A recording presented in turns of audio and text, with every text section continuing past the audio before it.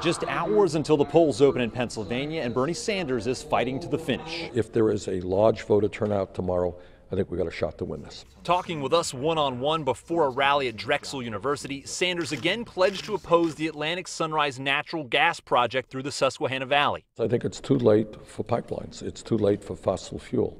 Here is the truth, and I know not everybody necessarily agrees with me, but climate change is very real.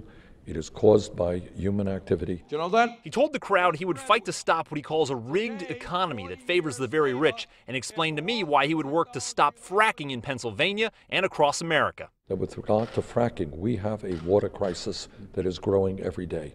The people of this country are entitled to know that when they turn on that faucet, the water that they are drinking is clean and not poisoned. And he urged young voters to get to the polls, reminding them that free public higher education is possible. I believe that every young person in this country who has the ability and the qualifications should be able to get a higher education regardless of the income of his or her family. I will fight to make public colleges and universities tuition free. And by the way, we're going to pay for that through a tax. In Philadelphia, Mike Straub, News 8.